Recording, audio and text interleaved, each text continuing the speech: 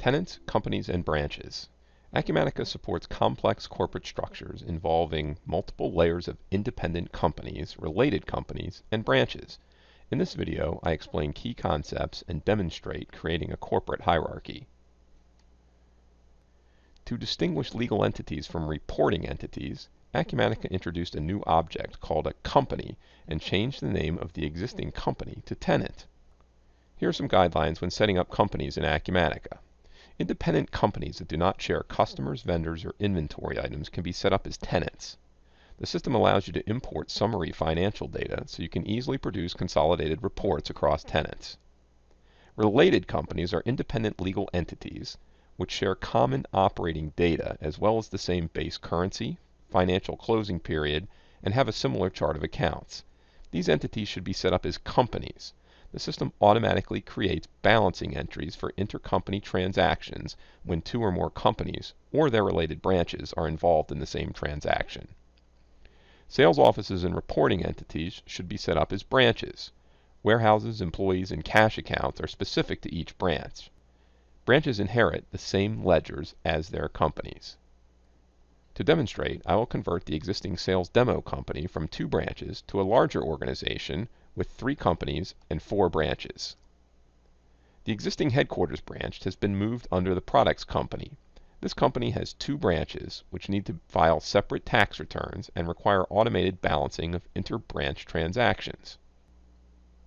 I start with an existing sales demo data instance with 2 branches and upgrade it. I've opened tabs containing the relevant objects, tenants, companies, branches, and ledgers. After the upgrade, the 2 existing branches are automatically converted to companies with a single branch.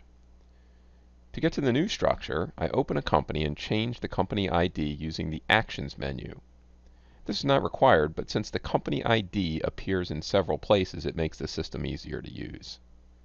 I can update the name to match the name of the new company, and change the company type to with branches requiring balancing so I can add another branch and enable automated intercompany processing.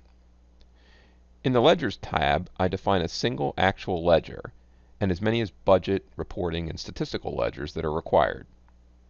Next, I move to the Branches screen to configure the changes to my existing branch and add a new one. I add the new branch by defining a branch ID, branch name, and selecting the company.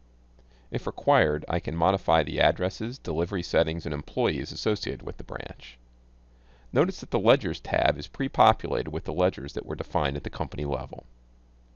After adding the new branch, I navigate to the inter-branch account mapping screen so that I can set up automated due to and due from processing for the current branches.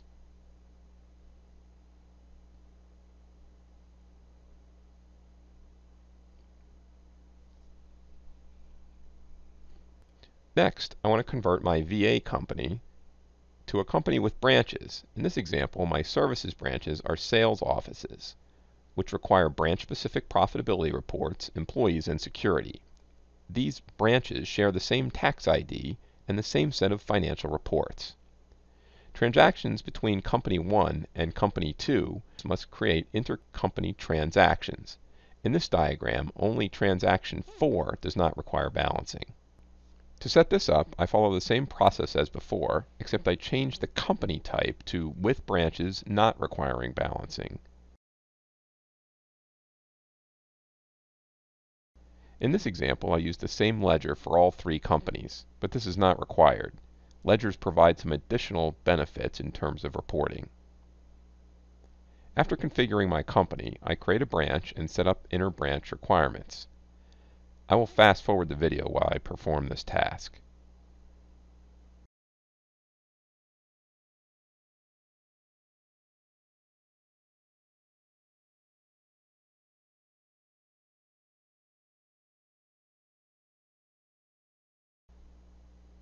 When I return to the company screen, I can verify my work. In this example, I placed the Services West branch under the wrong company. So I'll navigate back to the Branches screen and assign the branch to the correct company.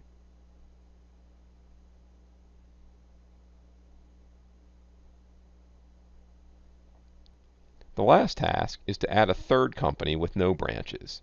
Adding this type of company automatically creates the branch for compatibility with prior versions of Acumatica. In this example, my European entity does not change. I can easily consolidate transactions from Tenant 2 for reporting purposes, even though they are still running Acumatica 2017 R2. Adding a new company is straightforward. Define the required information and set the company type to No Branches. Multiple companies allow me to define new security access roles. By having a separate role for each company, I can prevent personnel in the products company from seeing transactions in the capital company. My administrator, Maxwell Baker, will have the ability to see all companies and all transactions. To complete the process, I must add the new company to the interbranch account mappings. To save time, I will not show that in this video. In this implementation, I use unit sets to create an n-dimensional reporting hierarchy for my companies and branches. I will create a new unit set for my reporting.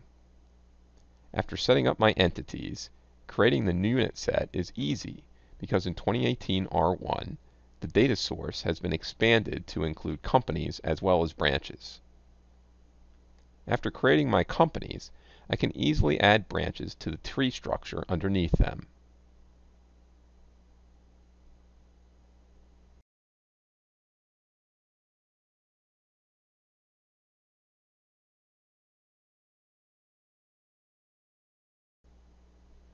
To demonstrate intercompany transactions and the newly configured reporting, I will process a transaction involving 3 different entities. 2 entities will require balancing, and the other 2 will not. First, I navigate to the Bills and Adjustments screen. Then, I switch to the Services East branch. The bill to my vendor has 2 lines. The first line benefits the Services West branch.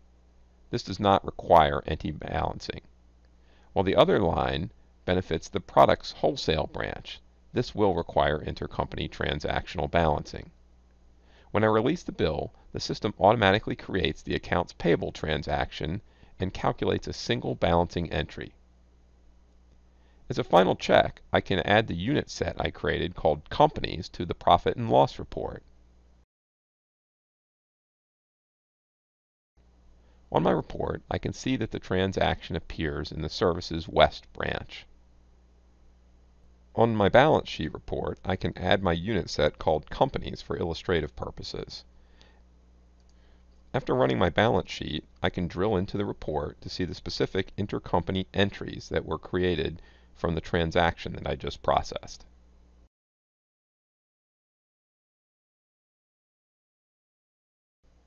For more information about Acumatica, visit our website or contact an Acumatica partner.